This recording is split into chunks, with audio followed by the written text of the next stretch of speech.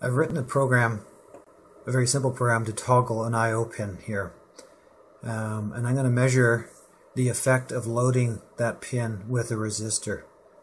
And first of all, I'll set up the cursors here. Put the bottom one here right on 0. And then I'll move the top one. Oops, I just want the top one only. Put it on the top of the waveform here, 5.12 volts.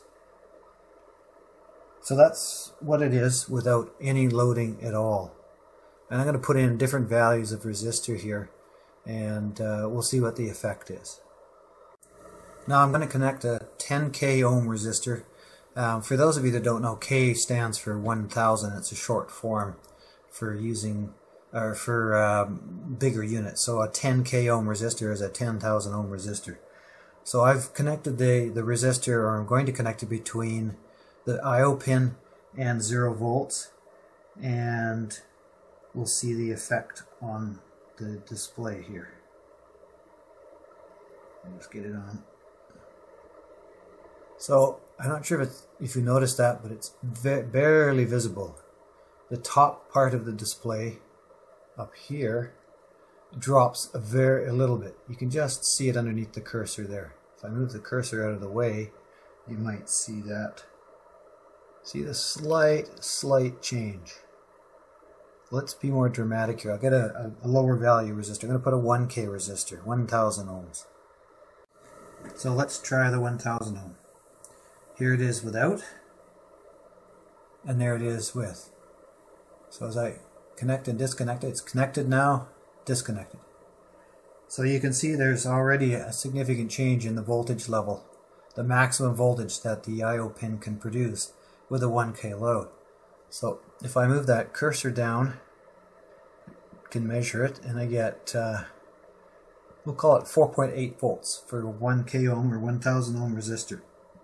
I'm going to put a heavier load on here. I'm going to use a 270 ohm resistor, and we'll see what that does. So now I'm going to hook up a 270 ohm resistor. It's not hooked up right now, and now it's connected. Quite a dramatic change, isn't it? Let's just put the cursor down there and measure that voltage. And what do we get? 4.16. Alright, I'm going to load it down a little bit more. I'm going to put a 220 ohm resistor in there, and that's about the maximum I'm going to consider putting on there. It's starting to draw a lot of current. And by the way, this is not an Arduino that I'm doing this on. I'm using a microchip PIC part, and it doesn't have quite the same current handling capability. So, and I'll repeat this experiment with an Arduino to show you the difference. So the next resistor I'll put on here is 220 ohms.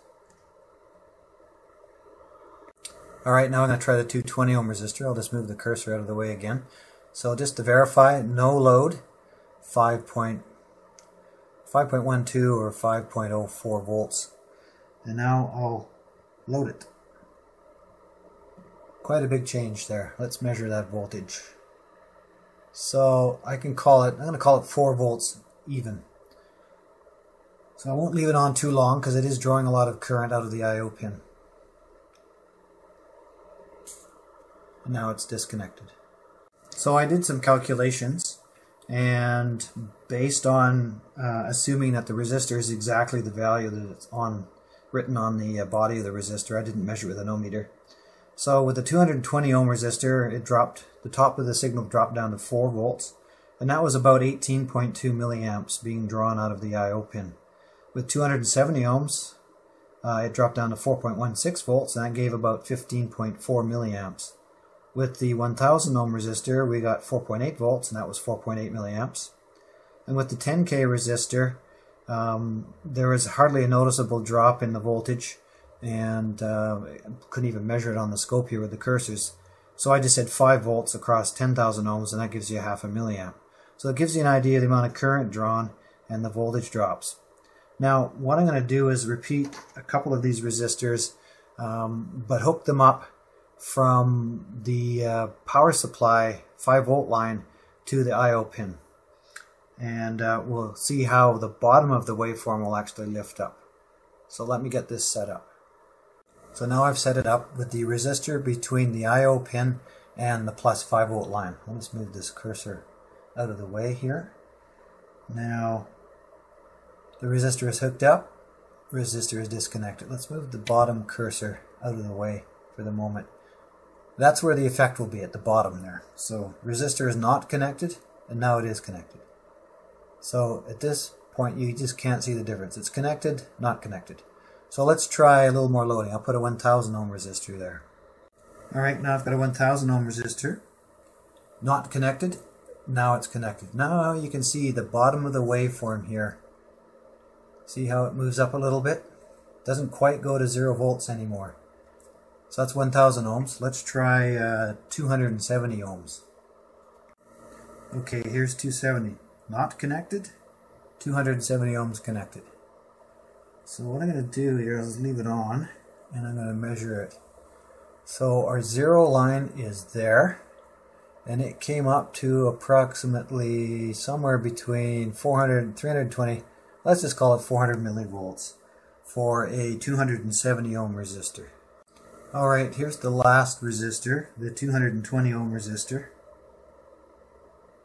It's disconnected, and now it's connected. So the voltage came up a little bit more, about 480 millivolts, somewhere around there. And there it is, disconnected. Alright, let's measure the voltage, the current through the resistor in this case. Let's look at the example of the 220 ohm resistor. So in this case we've got the resistor connected between the I/O pin and the 5 volt supply. So the voltage across the resistor is 5 volts minus the little rise in the voltage that we saw on the screen here, which was 480 millivolts. So it becomes 5 volts minus the 480 millivolts divided by 220 ohms, and that gives me 20.5 milliamps. So that's the maximum amount of current that the I/O pin is allowed to draw. Now, this little experiment here has shown one of the limitations of these I/O pins that I talked about earlier, that you can't draw an infinite amount of current through them. And what happens is when you draw too much current, or the more current you draw, the more voltage drop across the switch inside the microcontroller, and so there's less voltage out on the I/O pin available to drive a load. So you do want to limit the amount of current flowing out of an I/O pin, and so you get the full 5 volts. And it also showed another difference, or another limitation. When I had the resistor between the I/O pin and ground, so when the I/O pin is pulled high, that's when current is flowing through the resistor, the upper switch is on. And you'll notice that there was almost 1 volt drop across the switch in the microcontroller when the upper switch is on, and when the lower switch is on, it was only 480 millivolts. And that indicates that the two switches are different. It's an asymmetric drive, and that's because of the manufacturing process. The upper switch is a P-channel device, a P-channel MOSFET, and the lower device will be, or the lower switch will be, an N-channel MOSFET. That's just the way the switches work inside the microcontroller.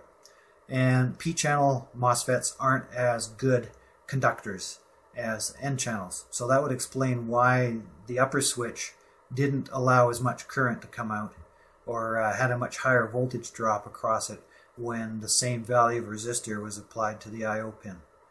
So anyways, I hope this shows you guys what the limitations are and what happens to the I/O pin of a microcontroller when you load it like this.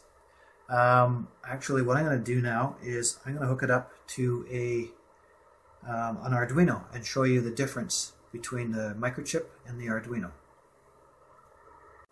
Now I'm going to repeat the experiment with an Arduino, which uses the Atmel ATmega 328 chip. And they're rated to 40 milliamps maximum for the I/O pins. And let's move this cursor out of the way. So we got the same kind of waveform here, toggling up and down. I'm going to connect the resistor between the I/O pin and ground, as I did in the first case, and we'll see what happens. So in this case, I'm going to just use the 220 ohm resistor to give the most dramatic change here. So here it is without the resistor connected. Here it is with the resistor connected. So let's move the upper cursor down here and measure that voltage. About 4.64. So if I look back at my notes, under the same conditions for the microchip part, the voltage was down to 4 volts instead of 4.6. So you can see that there's a much less voltage drop across the upper switch in the Atmel ATmega part. So now let's change it so that the resistor is between the I/O pin and 5 volts. So we'll test the lower switch in the microcontroller. Alright, here we now. I've changed the resistor over. Now it's between the 5 volt supply line, the 5 volt line, and the Arduino pin. And it's not hooked up at the moment. Now I'll hook it up. And you can see the change. Not a lot, but it's definitely there. So I'll turn the lower cursor on and measure the voltage there. So 0.48 millivolts. And what did I get? I got the same, actually. For the 220 ohm resistor, the microchip part was also 0.48. So right now it's drawn 20 milliamps through the resistor into the I/O pin. And there's still more room with this to draw more current. We can get up to 40 milliamps, as I mentioned before. So this little experiment showed the limitations of an I/O pin. What happens when you draw a lot of current out of an I/O pin? The voltage drop across the switches inside the microcontroller increases, and you get less voltage at the output of the I/O pin.